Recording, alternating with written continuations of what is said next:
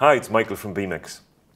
Beamex and ISA decided to put together this video to show you how to calibrate this RTD temperature transmitter. Calibrating RTD transmitter is not that difficult. There are basically two options. One is, it looks like this. You've got a temperature element connected to the transmitter. This is an RTD probe. It's a 4-wire RTD.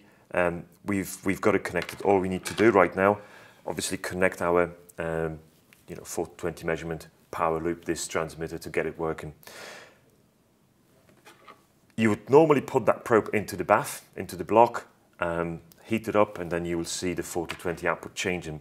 But sometimes that's not possible to actually remove the probe and put it in the bath. What can you do instead? Well, you could actually simulate resistance to the transmitter, and therefore you can see the 420 out changing. We're going to do that later in this video, so I'm going to show you how to do that. But before we jump there, let me just connect my calibrator to my transmitter so you can actually see what the 420 output is. So let's go to a calibrator. Let's connect and measure milliamps. So I'm going to be supplying 24 volts into the transmitter and measuring 420 as well. So let me just do that now. Okay, so one lead and the second lead there. Right, so it looks as if we've got some live reading. We've got 7.63, 7.62 milliamps output from that transmitter. So right now, if we were to, to touch and change, the temperature, if we put it in the, a bath, ice, bucket of ice, anything like that, obviously that temperature would change and the milliamps would change. We can actually also see if we scale that 4 to 20 milliamps output to 0 to 100 Celsius degrees, we can actually have the Celsius degrees as a scaled value as well. So you can see you can do that, and if you put that again in a bath or anything like that, that would change. So what I'm going to do now is disconnect this probe from the transmitter. We're going to disconnect everything. We're just going to connect the leads back to the calibrator, and you will see how we can actually do the calibration using the documenting calibrator and simulating the RTD.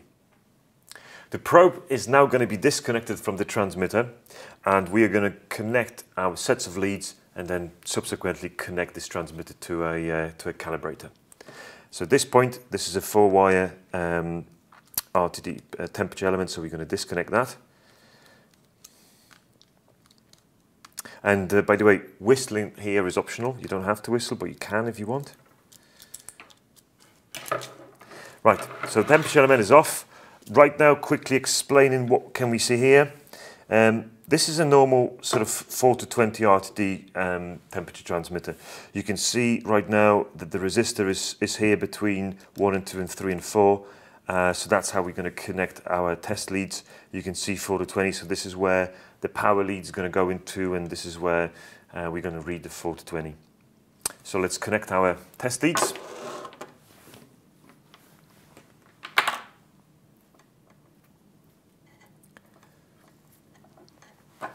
So the red one's going to go to one side of the resistor and the black one's going to go to the other.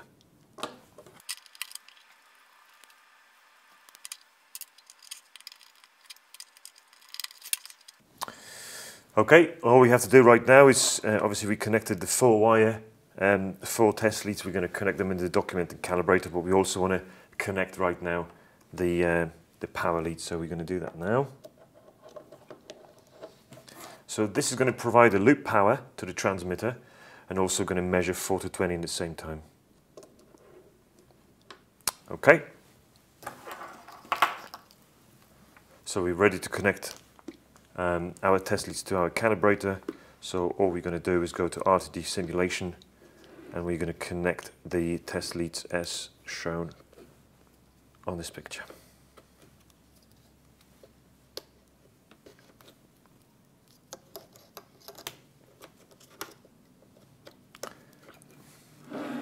Okay,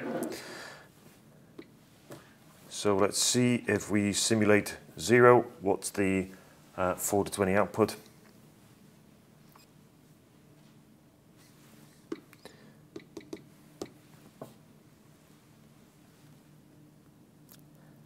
Okay, it seems as if the output is working okay. So At this stage, we could just carry on with the calibration using our test equipment. But what we're going to do is go to a document in Calibrator, and we want to carry on with the paperless calibration. And we actually set up one just here now, which is 0 to 100, 4 to 20 on the output. We've got everything connected. All we have to press right now is start, and the calibrator is going to simulate the resistance to the transmitter, so it can actually give us a 4 to 20 output. There'll be 5 calibration points going up and down. You can see the blue tolerance lines. These are the pass and fail criteria. We set it to 0.5% of span, so it looks as if all of our points are going to be outside of that. So that's going to mean a failed calibration, but we'd have to do something about it if we want to bring it back to spec. You can also see the red dots. This is just an indication that those points are outside of our tolerance. You can see also here that there are the calibration points that the calibrator is going to simulate, and 4 to 20 output is going to be measured. Okay, so this is our failed calibration. It looks as if we have done 0.75% of span error, so this is obviously a greater error than we anticipated. It's 150% significant error, which means that we are obviously outside of our tolerance. This value is very important because it shows us where we are in terms of our tolerance. We could put any information about it, why it failed, if we know why it has happened, but you can see the graph, you can see the numbers behind the graph. Now we would have to save this. This is our S-found calibration. We could also right now finish and go and leave it as it is, but we don't want to leave a failed calibration, so we're going to save it as found, and we're going to right now try to bring it back to spec and do another calibration as left. This is a HART transmitter, so what we're going to do is we're going to use our communicator that is built in here to actually communicate and trim the sensor. What you could do alternatively, if that's not a HART, there would be usually a 0 and a span screws, and you would have to just go about and try to find and adjust to get the correct settings. But here we're just going to use our HART communicator, so let me show you how to do that. We just start the communication. So right now the HART built-in modem here is going to communicate to our transmitter. It's going to give us some options here, tags and the ranges, but we're not interested in that. We would like to trim that transmitter. So we're going to go to diagnostic and service, we're going to go to sensor trim, and we're going to go to 2-point trim. We recommend doing 2-point trim because you want to do a lower and the upper trim. We're also going to do the analog trimming. There's going to be a graphic shown here somewhere, so you can just have a look at why we're doing both, but they are in series, so we have to do both. Okay, we're just following the instructions as they are displayed here on the screen. You just click OK and click to another instruction. You can see right now that at the moment it's 0, it sits just below 0, so we're going to copy this value into this cell by just clicking that number 1 there, and you click OK. And it's asking us to apply the high value. Right now we know that the high value was 100, so we're going to do that. And again, as soon as it's stable, you click OK. If you follow the instruction, you click OK again. And again, you copy information from box number 1 into the sensor. And you can see right now how milliamps quickly trimmed. So it looks as if we are onto something good here. So let's just go up and let's just do the analog trim as well.